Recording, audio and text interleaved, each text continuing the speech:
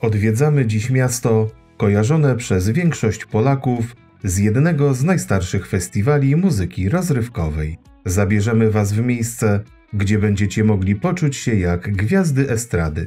Pospacerujemy nad urokliwym weneckim kanałem, obejrzymy florenckie Palazzo Vecchio, opowiemy historię zakopanej chrzcielnicy i odwiedzimy 600-letnie mauzoleum władców. A na zakończenie sprawdzimy, co wyszło z mieszanki kultur wschodu i zachodu.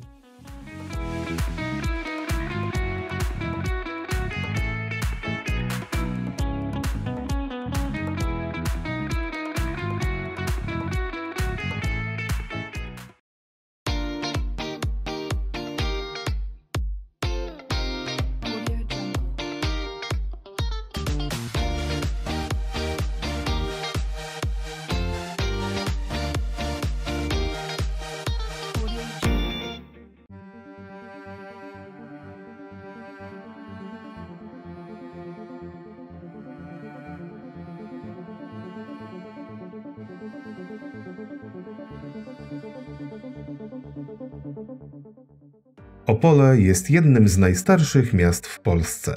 Lokacji miasta dokonał w XIII wieku książę Kazimierz I z linii Piastów opolskich, choć pierwsze zapiski o grodzie pojawiają się już w IX wieku. W czasach średniowiecza miasto było centrum handlu dzięki dogodnemu położeniu na przecięciu kilku szlaków handlowych. W 1532 roku, po śmierci ostatniego z Piastów, miasto przeszło we władanie Habsburgów, by ostatecznie w XVIII wieku znaleźć się w granicach Prus. W 1945 roku, po wyzwoleniu Opola przez wojska radzieckie, sprowadzono tu polskich wysiedleńców z Zabuga, którzy walnie przyczynili się do odbudowy miasta.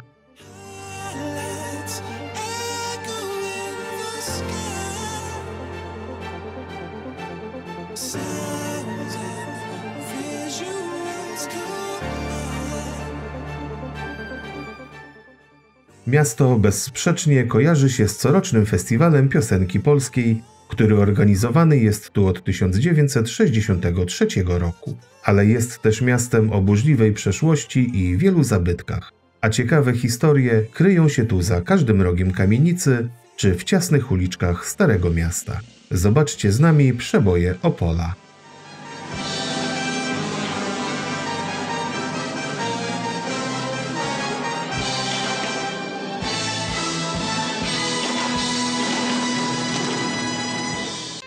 Śpiewać każdy może trochę lepiej lub trochę gorzej, ale nie o to chodzi, jak co komu wychodzi. A tych, którym wychodziło to lepiej, możecie poznać lub sobie przypomnieć w Muzeum Polskiej Piosenki. W końcu Opole jest stolicą polskiej muzyki i to tu odbywa się jeden z najbardziej znanych festiwali muzycznych. Na deskach amfiteatru występowały największe gwiazdy polskiej estrady.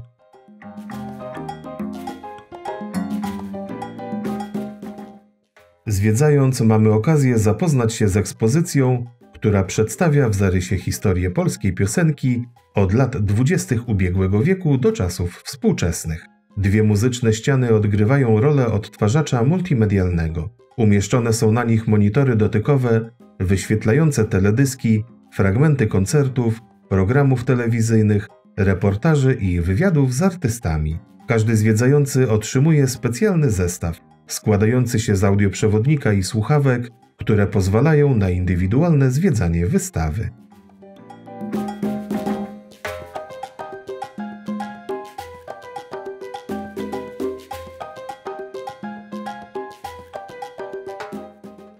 Oprócz typowych zbiorów, Muzeum Polskiej Piosenki posiada również ponad 580 teledysków i programów muzycznych, 1500 wydawnictw o tematyce muzycznej i ponad 2000 nagrań audio oraz fotografii. Wybór audycji, programów i piosenek jest tak szeroki, że można tu spędzić wiele godzin. Możemy dowiedzieć się ciekawych historii o piosenkach, o których nic nie wiedzieliśmy, oraz o kulisach niejednego teledysku czy koncertu. Można także posłuchać muzyki z różnych dziedzin. Każdy, i młodszy, i starszy, znajdzie tu coś dla siebie.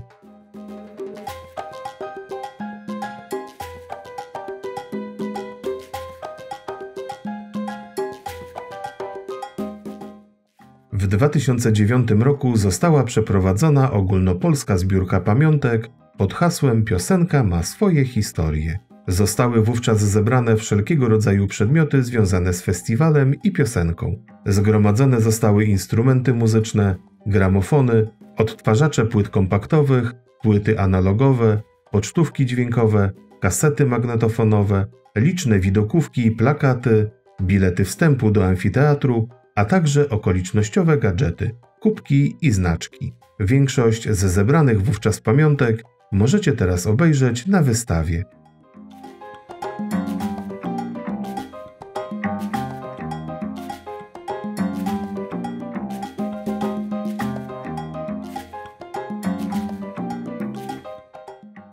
W muzeum znajdziecie także szczegółowe informacje na temat każdej edycji Festiwalu Polskiej Piosenki w Opolu. Fani muzyki rozrywkowej w specjalnych, podwieszanych kulach mogą spędzić wiele godzin oglądając reportaże i fragmenty koncertów. Jest także specjalne miejsce, gdzie zgromadzono prawdziwe kostiumy. A jeśli chcielibyście poczuć się jak gwiazdy, możecie wirtualnie przebrać się w te stroje.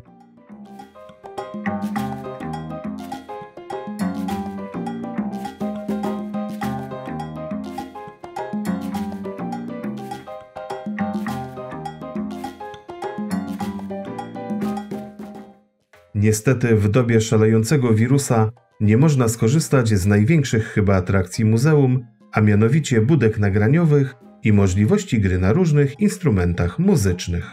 Pomimo tych ograniczeń, możliwości spędzenia czasu w muzeum jest naprawdę sporo, a standardowe w tym miejscu 3 godziny miną wam jak z bicza strzelił.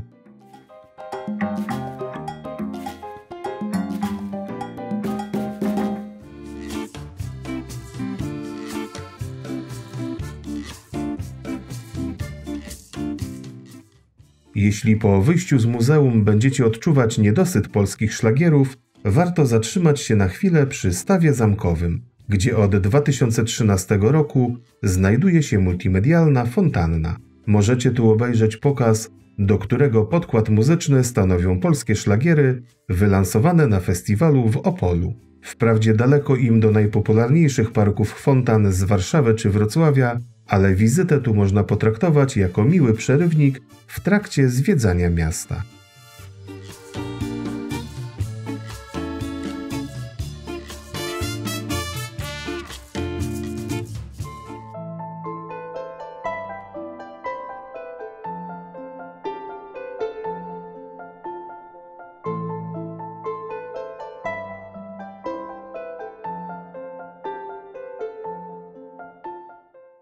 Po drodze z amfiteatru na Stare Miasto warto na chwilę zatrzymać się przy kanale Młynówka w okolicach ulicy Piastowskiej. Można tu obejrzeć uroczy zakątek tworzony przez szereg kamienic odbijających swe oblicza w wodach Młynówki. Jest to tak zwana opolska Wenecja. To jedno z najbardziej urokliwych i romantycznych miejsc w Opolu. Wyłożone kamienną kostką ścieżki, ozdobne murki, skalne ogródki i wygodne zejścia nad wodę.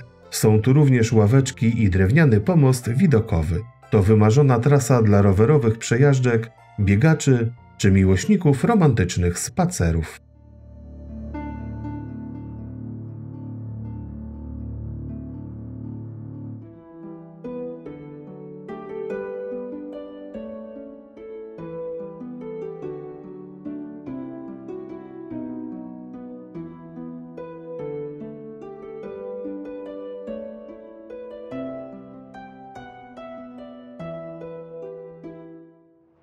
Nad brzegiem kanału, tuż przy opolskim rynku, znajduje się liczący 600 lat gotycki kościół Franciszkanów. Halowa, trójnawowa świątynia otoczona jest 5 kaplicami, z których najstarsza jest kaplica Świętej Anny, pełniąca funkcję mauzoleum piastów opolskich. Znajdują się w niej nagrobki Bolka I, Bolka II oraz Bolka III i księżnej Anny Oświęcimskiej, pochodzące z XIV wieku. Ściany kaplicy udekorowane są freskami. Znajdujący się na głównej ścianie kaplicy ołtarz tryptyk przedstawia świętą Annę z fundatorem klasztoru Władysławem I i fundatorem Jasnej Góry Władysławem III Opolczykiem oraz świętą Barbarę i świętą Jadwigę Śląską. W podziemnej krypcie grobowej umieszczono 13 trumien piastów opolskich.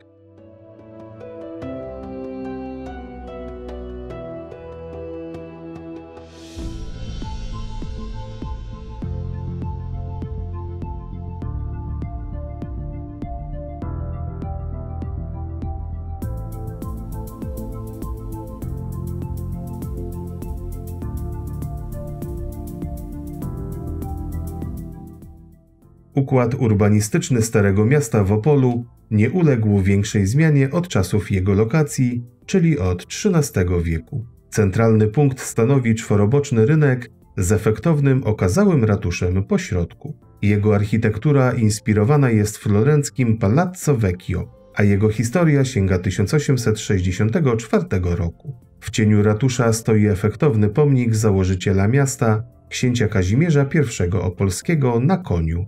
Choć stoi od niedawna, to już stał się chętnie odwiedzaną atrakcją miasta. Punktem obowiązkowym jest zrobienie sobie zdjęcia z pomnikiem. Wokół stoją kamienice ze zdobnymi fasadami, wymalowane pastelowymi barwami. Spacerując po płycie rynku, z pewnością nie sposób pominąć Alei Gwiazd Festiwalu Polskiej Piosenki. Swoje gwiazdy mają tu najważniejsze postacie polskiej sceny muzycznej.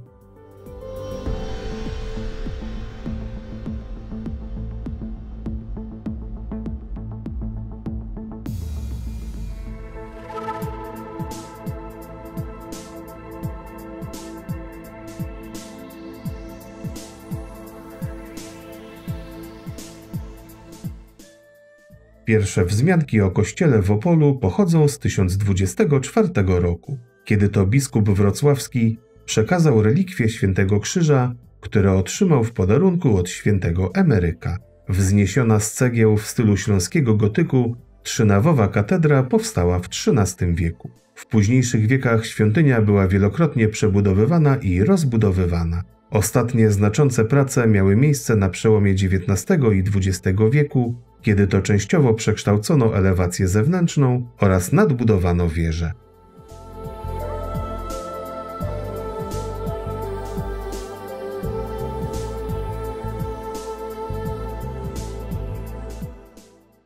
Wewnątrz świątyni warto zwrócić uwagę na główny ołtarz, wykonany w stylu późnego baroku w 1773 roku. Jednym z najcenniejszych sakralnych skarbów jest obraz Matki Boskiej Opolskiej, sprowadzony tu na stałe z piekar śląskich w 1702 roku. Najstarszym zabytkiem opolskiej katedry jest XIV-wieczna chrzcielnica, którą odnaleziono zakopaną w ziemi niedaleko kościoła. Możemy na niej podziwiać rzeźbienia przedstawiające orła piastowskiego i herb Opola. Na ścianach katedry zachowały się liczne płyty nagrobne i epitafia z okresu od XVI do XIX wieku.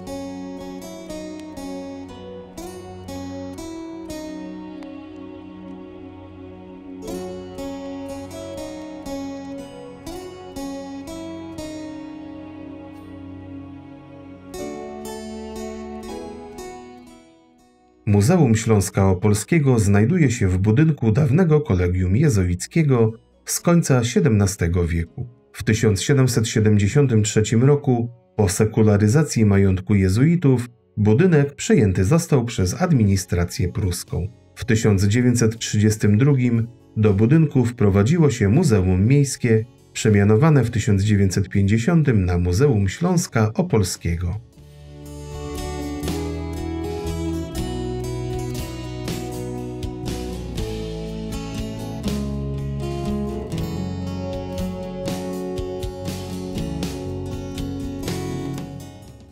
Wewnątrz zobaczyć można nowocześnie zorganizowane wystawy historyczne, etnograficzne oraz obrazy i dzieła sztuki. Wystawa historyczna prezentuje dzieje regionu od czasów pradawnych przez kolejne epoki, kamienia, brązu i żelaza. Przedstawia podstawowe informacje o formach osadnictwa, budowie domów, zdobywaniu pożywienia i surowców, z których wytwarzano przedmioty codziennego użytku, broń czy ozdoby.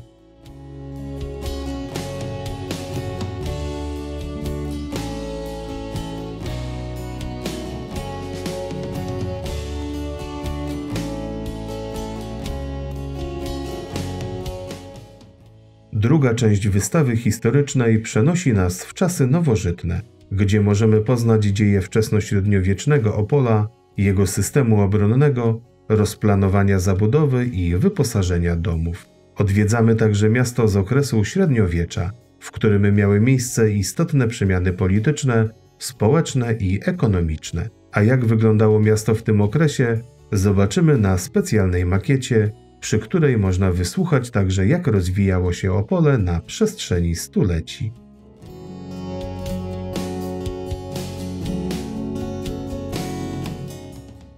Specyficzną kulturę i tradycję Śląska Opolskiego po 1945 roku zobaczymy na wystawie etnograficznej. Zetknięcie się dwóch kultur, dawnych mieszkańców i osadników z Kresów Rzeczpospolitej spowodowało ukształtowanie się specyficznej mieszanki kulturowej.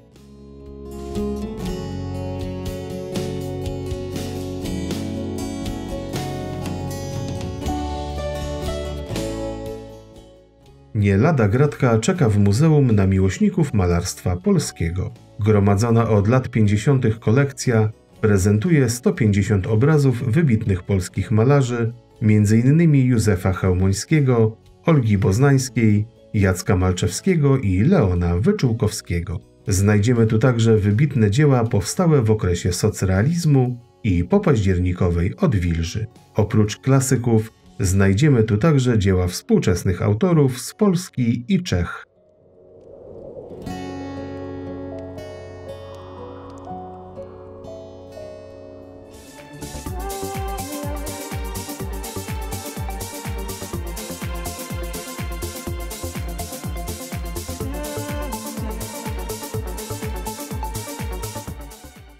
Opole to miasto, które warto odwiedzić i poznać. Niezależnie od pory roku zachwyca swoją niepowtarzalną atmosferą i architekturą. Wszędzie tu można dojść na piechotę, a centrum jest spokojne i zielone. Spędzicie tu miło czas zarówno na zwiedzaniu, jak i na leniwych spacerach. W Opolu każdy poczuje swój rytm.